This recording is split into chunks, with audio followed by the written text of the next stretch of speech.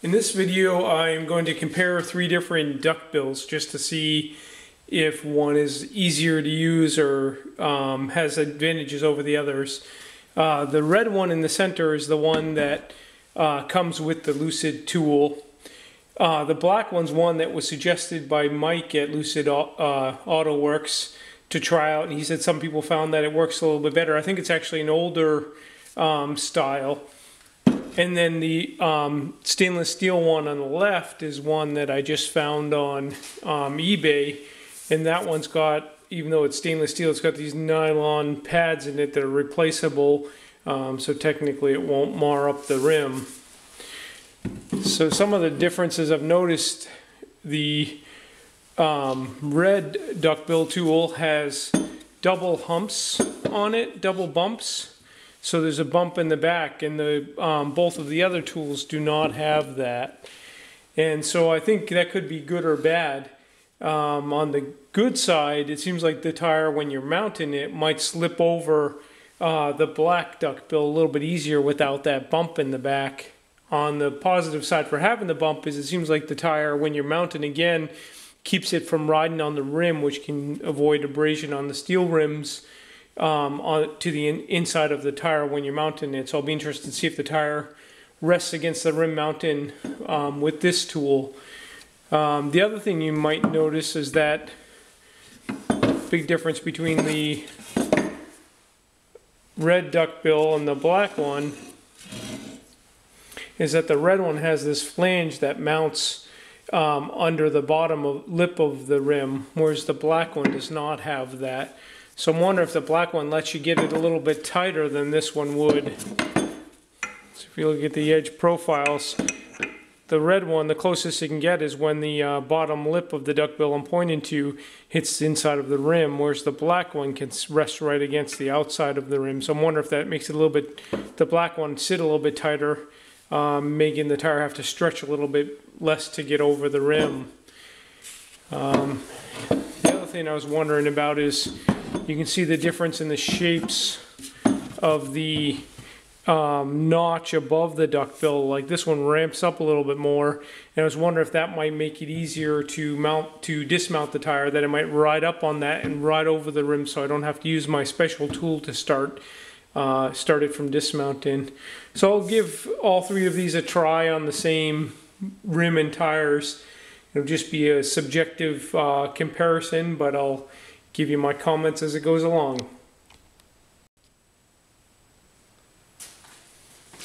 Alright, I'll start out with the red duckbill on here.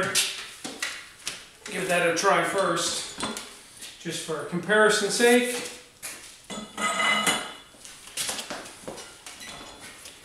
Get it in position.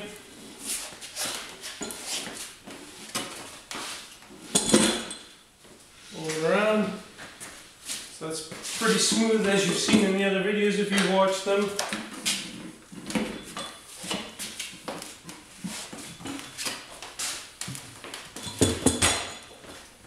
And the second bead as well. So overall, I'm really happy with how the red one works.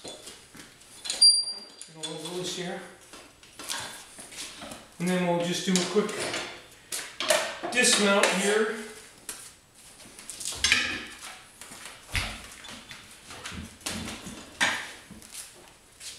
As you've seen before.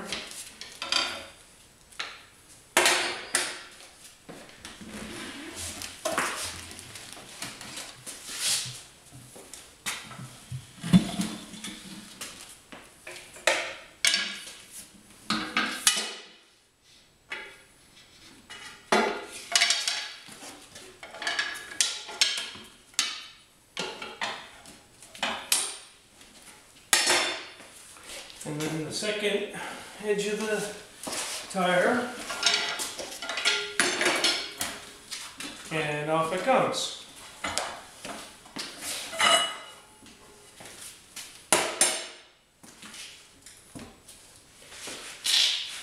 So I'm pretty happy with that. Let's look at the black duckbill in comparison and just see the difference.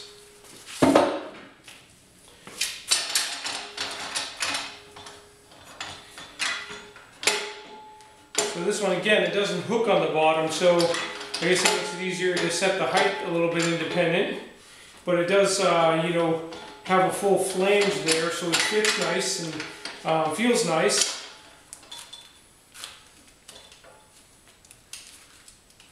Tighten that down. Make sure it spins around well.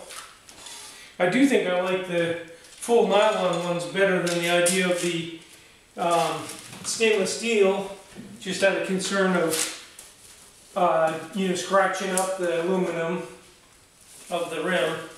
I'll just make sure these are lubricated the same to be fair.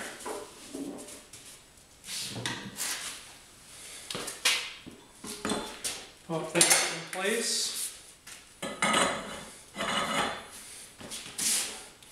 I'll try the same thing here. You probably can't see that, but my concern about the rim riding up, or the tire rather, riding up over the rim was unfounded, because it does seem like the tire, still as it's going on, sits above that lip, so that's not a problem. And overall, I think it was actually a little bit less force needed using the black duckbill rather than the red. I think that's because it doesn't have the bump in the back here. So this duckbill tool has that bump in the back, so when you get close to being complete, it has to pull up over that lip, whereas this one's a lot less of a lip in the back.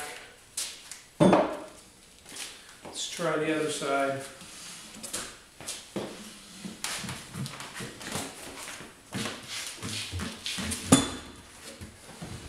I don't know, it seems pretty equivalent to me. This one might be slightly easier on the mount, but overall they both work really well. It's hard for me to really say conclusively if there's a real difference. Let's see if there's any difference in the dismount.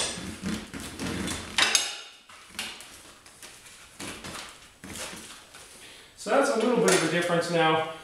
Because the black tool is a little bit thinner, the black duckbill tool is a little bit thinner, it's a little bit harder to get my little tool in here, it seems like. Not a big deal, but it is a little bit tighter. So the gap left in there with the red duckbill is a little bit wider, which makes it a little easier to slip in there. But it works just fine.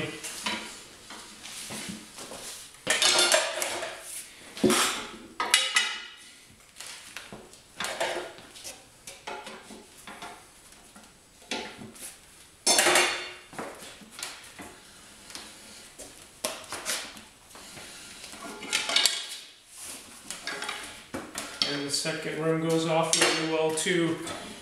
And I forgot, I wanted to try one thing, which was seeing if the black duckbill tool let it ride up off the rim on the dismount by itself without having to use my polyethylene tool. So maybe I'll just put this one back on and just see if that's the case.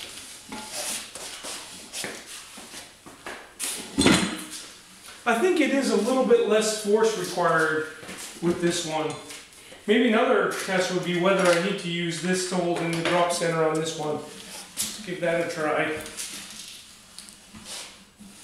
Yeah, I think it does help, because this one doesn't want to ride into the, oh, it's not too bad.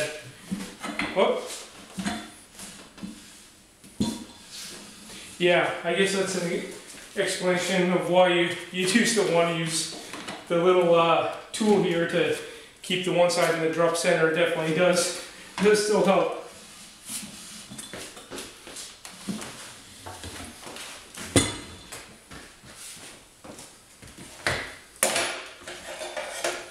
Alright, so now I want to see if I just put the tire iron in there and hold it like that. Let's give it the best shot it has.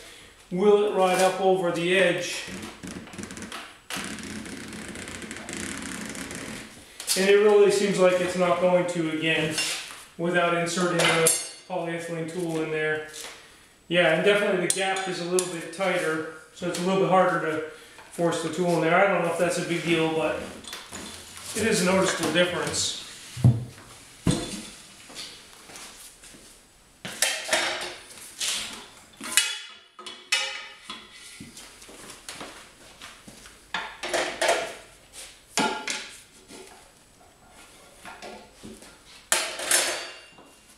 case you're wondering, this aluminum rim is just an old junk rim. It's actually bent and just haven't recycled it yet, so it's kind of been handy having it around to do these comparisons with.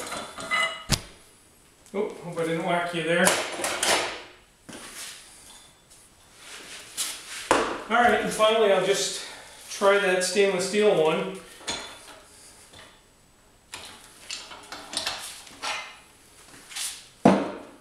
Again, I'm a little bit leery about this one on using it on the aluminum rims, just out of concern for scratching up the rim.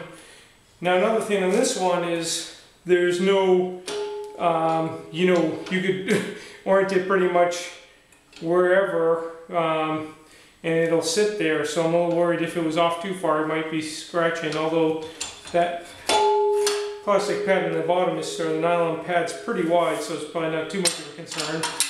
But this tool doesn't feel as nice lining it up because it's got no, you know, positive set point there. It's just kind of doing it by feel compared to either of the other two tools, which both, you know, hold right tightly against the rim.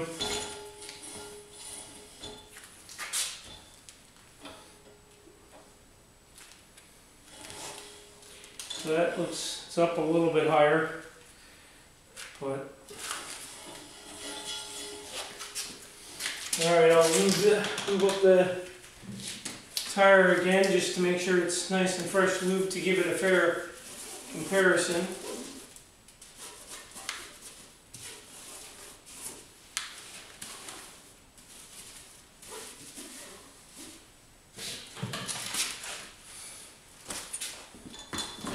And we'll give it the last duckbill a try. In case you didn't know why it's called the duckbill, because I didn't before I started getting into this, the end of it just looks like the head of a duck. Alright, so this is the first attempt with the stainless steel head. I noticed right off the bat, like, it's harder to feel like it's really aligned right mounting. I don't know if you can see that, but on this one the tire's not riding up. But actually it's nice and easy. It is easy, it felt very easy to mount that first bead over the rim, but what I'm worried about with this one is that you can see there, hopefully that's in view of the camera, that as it rides up it's just pushing the tire, you know, against the edge of it, and the tire can still ride down and push on the edge. That looks like it might just be an alignment thing that I have to push the duckbill out, but it's a hand alignment, and also there's nothing to keep the duckbill tool, this duckbill tool, from sliding in with the pressure of the tire. Oh.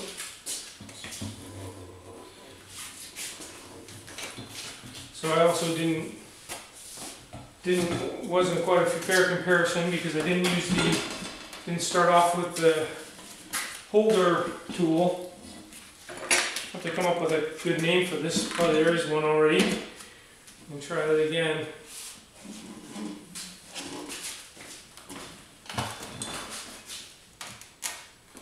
So this one seems to want to hit on the edges of the tire a little bit more than the other ones. But again, what I'm worried about with this one primarily, and why I probably won't use it, is I'm worried about that metal as it gets the pressure, you know, being able to dig into the aluminum rims. It did seem like maybe it did mount a little bit easier, probably just because it's so low in profile compared to the others, but you know, this back is so thin. But I probably don't foresee myself using that one. Alright, let's try a dismount.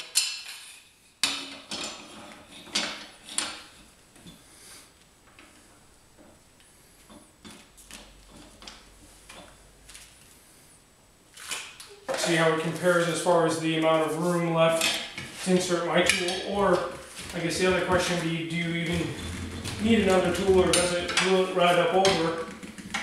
with this shape of the duckbill. Oh, it's interesting.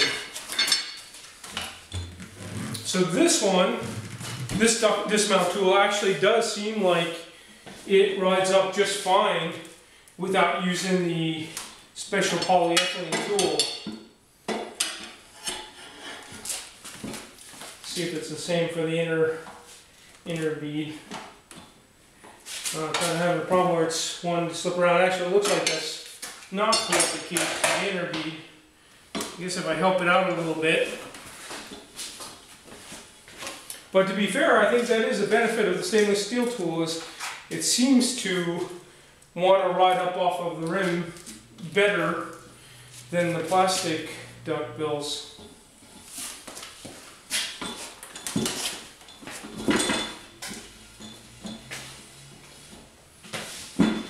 And it does seem to go on pretty, maybe with the lowest effort of all.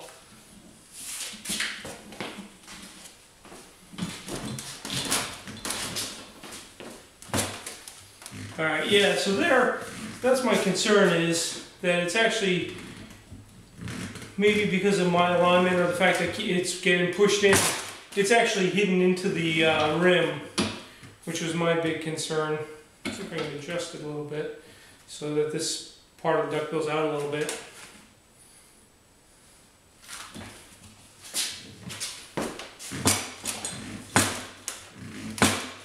Yeah, so I think that would make me a pretty leery using this on any rim that I cared about. So I guess my overall conclusion is that the stainless steel duckbill worked really well for mounting. It seemed like it took a lot less force, or even less force, and not that it takes that much force anyway for mounting. But for dismounting, I kept having the problem where this lip would get stuck against the rim. And I'm also just worried about causing damage to the rim with the stainless steel tool. So I don't really picture myself ever using that one again. And then between the black and the red duckbill, it seemed to me that the black duckbill was a little bit better for mounting. Just that without the bump in the back, it did seem like it took slightly less force. I know that's somewhat qualitative or completely qualitative, but it felt like it was a little bit smoother putting it on. They both felt really easy to use and lined up on the rim really nicely. I'd say the black one was a little bit harder for removal, just in that it left a little bit less of a gap to get my polyethylene tool in, and both of them seem to still require the polyethylene tool. So I'd say the black one seems a little bit better for mounting, and the red one maybe seems a little bit easier for dismounting. Overall, I've used the red one quite a bit now, and I've been pretty happy with that, so I'll probably stick with that. I don't know if the differences are compelling enough to switch, but there are some slight trade-offs. But I definitely say the stainless steel one, unfortunately, was a bit of a bust.